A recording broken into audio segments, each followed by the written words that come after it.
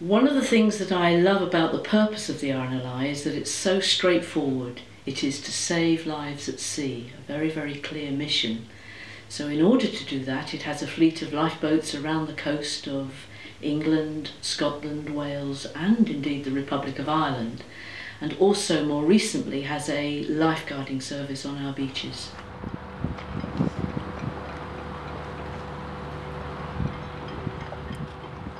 My name's Rob, I'm a crew member at Poole Lifeboat Station. I've been a volunteer now on station for about 3 years. Within Poole Lifeboat Station there's about 30 operational volunteers. Across the country, across Ireland as well, there's around 45 to 50,000 volunteers. Halfway between South Beach and Old Harry, over.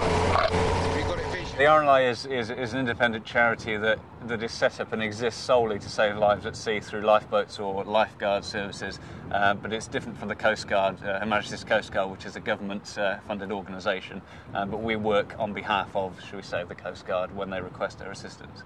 When the founder of the RNLI, Sir William Hillary, first got the organisation underway, he had hoped that the government would fund life-saving around our coastline, but in fact, unsurprisingly, the government said no. He decided that he would secure the money from the public, the general public. Mostly they did this through committees who would take on to organise events, but most particularly to organise collections. Lifeboat days they were called, and they had flag days in the high streets and at lifeboat stations and raised many, many thousands of pounds. And that carries on today. Good morning, RNLI headquarters. Very well, thank you. How are you? The fundraising for the RNLI is crucial because we're totally funded by donations. We're not government aided, so all the fundraising that we do goes to run the service.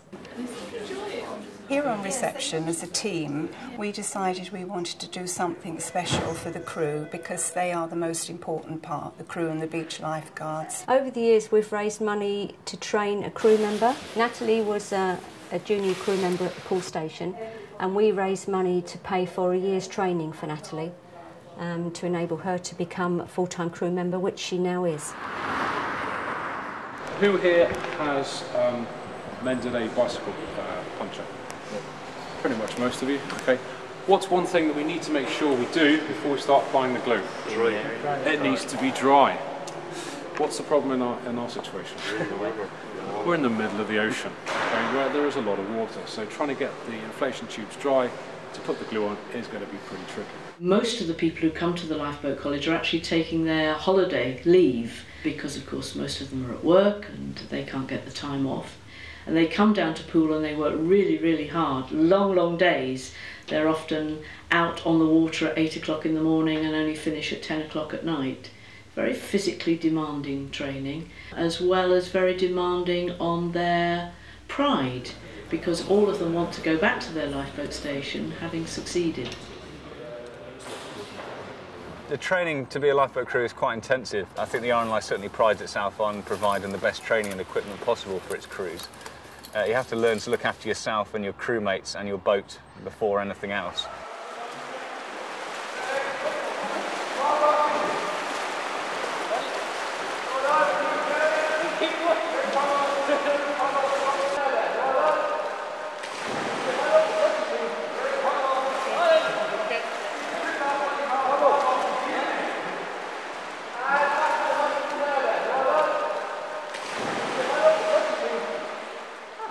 Okay, what we do with our crews that come here to train for sea survival is we take them through a step-by-step procedure, get them used to the environment they potentially might be in a real-life situation.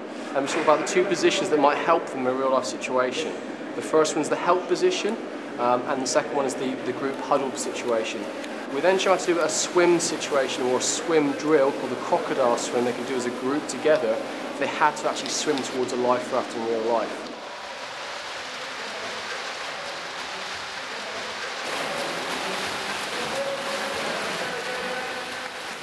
Once they do the swim situation, we then get them to go to a life raft and we get them to capsize and rewrite an upturned life raft.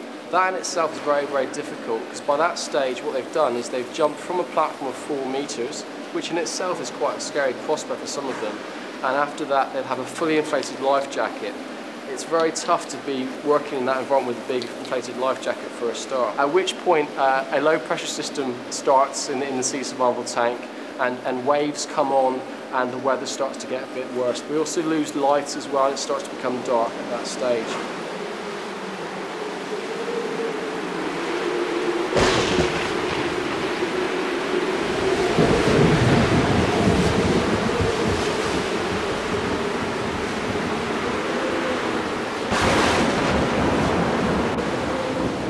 From that point then, they have to get themselves from the water, wet, sodden, into the life raft. Once they're in the life raft and everyone's accounted for, they then start to do the life raft procedures.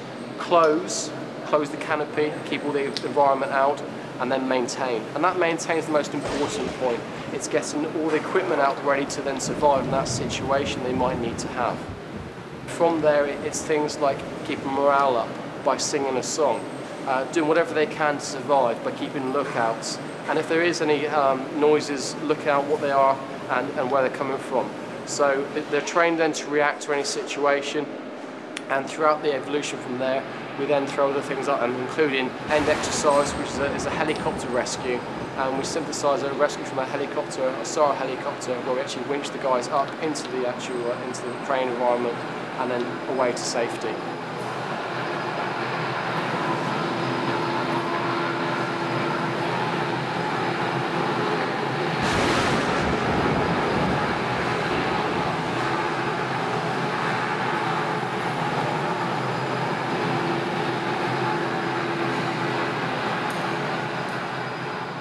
After that, they've had the experience of drills, but also the life raft feeling and experience, because then if they ever have to rescue somebody who's been in a life raft, they can then understand what it feels like for themselves as well.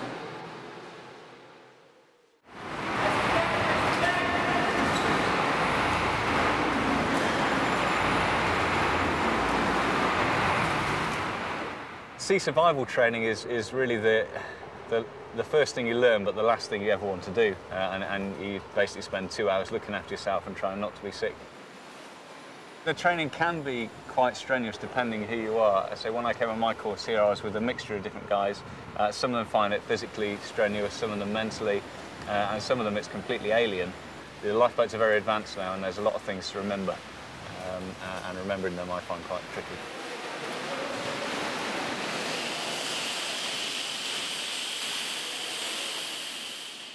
Oh, it's a huge span of training. Obviously, because the people who come to our cruise come from all different walks in life, not from maritime professions, as used to be the case, we've got to teach them a lot of skill about boat handling. We've got to teach them navigation. We've got to teach them sea survival, firefighting, first aid. A huge span of courses that we teach from the Lifeboat College, which of course is supplemented back at the lifeboat stations where they serve. There's a fireground training at the RNLI College, and that's basically there to teach how to fight fires on lifeboats. So they've got a simulator here which looks like the inside of a boat's engine room and bridge, and they set fire to it when you're in it and fill it full of smoke and flood the bottom compartment. Some people find it quite scary, some people find it great fun, but all throughout it you're learning whichever way you do it. It certainly makes it's as realistic as you can get basically without being there for real.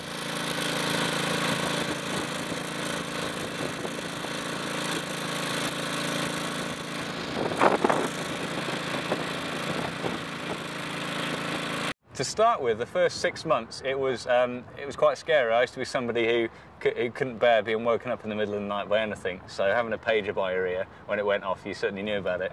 But yeah, I mean, there's countless situations where I still don't really know what I'm doing until I'm there doing it. But thankfully, we have a lot of experienced people there to help guide you along the way. But yeah, I actually got used to it quite quickly. You expect what it's going to be like before you join up, I guess. But once you've done it for a year or two, it kind of just becomes second nature.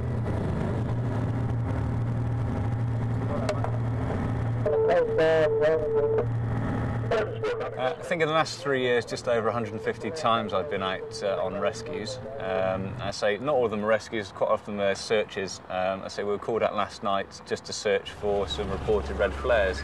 So the boat was out for about 2.5 hours without anything being found. So there's a lot of times we go out and there's nothing there at the end of the day.